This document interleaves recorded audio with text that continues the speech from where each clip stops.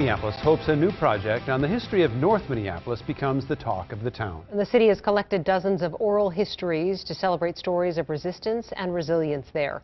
Maury Glover has that story. The corner of Plymouth and Penn Avenues has been at the heart of the black community on the city's north side for decades. Now the histories of the people who live in the neighborhood surrounding the well-known intersection are taking center stage. We've been trying to do this work for a very, very long time.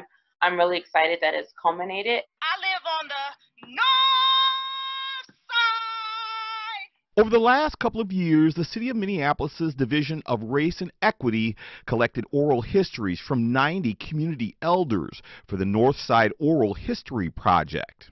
It then commissioned 4 artists to turn those tales of life in North Minneapolis over the last 50 years into works of art, including a short film featuring spoken word poetry that premiered via Zoom Monday night. Oral history within the black community has a really long trajectory. It is a cultural thing stemming from prior to coming to the United States as enslaved people.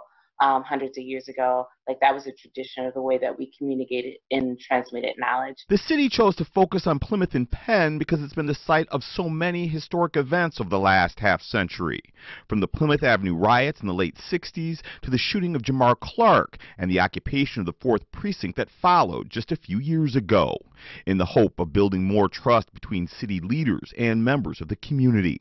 It is our birthright to stay.